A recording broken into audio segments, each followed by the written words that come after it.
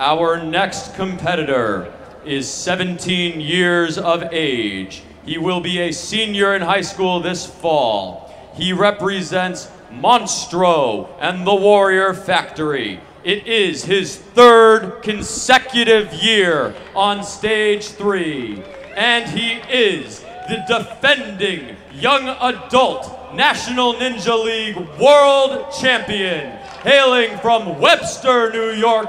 Give it up for Aidan Wood! Now, I like Aidan Wood a lot. He is an incredible young man and a phenomenal athlete, but I have a feeling if you asked a lot of people between the 3 defending champions in this division for the men, Caden, Aidan, and Joe, I feel like most people would say Caden would have the ability to get the farthest, and maybe Joe, but Aidan is the only one in stage 3. Yeah, and Aidan has just consistently impressed me across all of his competitions this season. And in previous seasons as well. It is no doubt that he is one of the very, very top athletes in the elite division, proving as much today. Linking the tablets, knowing that at this point you're probably going to have to shave off time where you can. Straight through cane track. I bet he goes right up to center court cliff as soon as he applies some more chalk.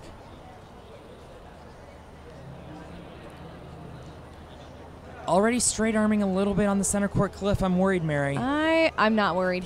With the way that he flew across that half, I think it might be more strategy for him than anything else. Well, he is gliding through the rest of it after that. He also goes for the tap.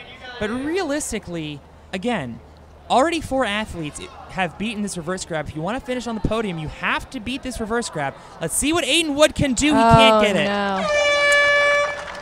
And he was definitely gunning for the fastest time. You could see it. He was pushing himself through that first front half of the course, but unfortunately, that reverse grab.